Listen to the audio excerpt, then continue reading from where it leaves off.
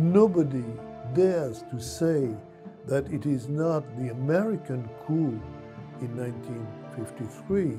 It is a coup which has been helped by the Americans, but the coup, the success of the coup, the achievement of the coup was with the help of the Shiite clergy who were afraid of the communists taking over. And this is an issue, because the Iranians like the name of Mossadegh or the symbol of Mossadegh. Nobody in Iran would dare say that some Iranians actively helped the coup against Mossadegh.